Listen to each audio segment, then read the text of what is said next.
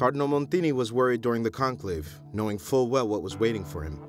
During his 15 years as Pope, he fearlessly confronted the challenges of his time through 7 surprising gestures. Believing that the Pope is not a monarch, he renounced the triple tiara 1 year after the conclave. It was sold with the money going to Mother Teresa of Calcutta. No Pope has used the tiara since. A group of American Catholics purchased the tiara for $1 million. Today, it is housed at the Basilica of the National Shrine of the Immaculate Conception in Washington, D.C. Paul VI exchanged the boat of Peter for an airplane. He visited 19 countries throughout the 5 continents in 9 apostolic visits. The Pontiff visited New York, Iran, the Philippines, Colombia, and Portugal. Upon his return from the Holy Land, he went out on the streets of Rome to receive them with open arms. In each visit, he asked organizers to let him meet directly with people and families. He also asked to visit the outskirts of the cities.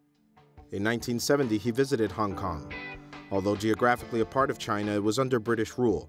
In order to not upset Chairman Mao Zedong, then Governor David Trench went on vacation and did not formally receive him. Es el primer papa que ha estado geográficamente tan cerca de China. Así pudo hablar directamente a este pueblo con palabras sobre la paz y el amor. In 1966, Paul VI eliminated the index of prohibited books for Catholics, which had existed for 4 centuries.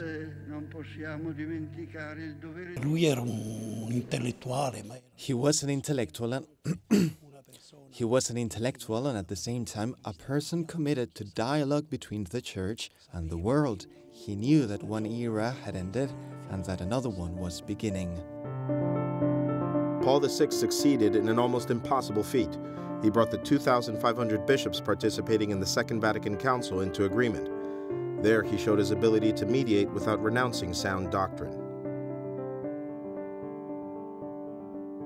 He was able to put an end to 1,000 years of distrust between Catholics and Orthodox Christians.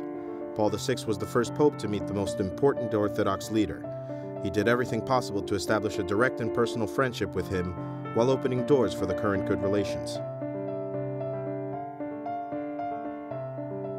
His encyclical Humane Vitae marked the papacy. Written at the height of the sexual revolution, the document confronted questions regarding contraception, the value of human life, and marital love. And he did it despite facing pressure from cardinals, theologians, and advisors. When he began his pontificate, he said, "I will be alone, I should be alone, I can't allow myself to be influenced by others. The charism the Lord has given me is personal." Paul VI died on August 6, 1978. He was above all an intellectual pope, a solid reference point in an age of cultural confusion. Several days before his death, he said that he tried his best to guard the faith and defend human life. That is his legacy.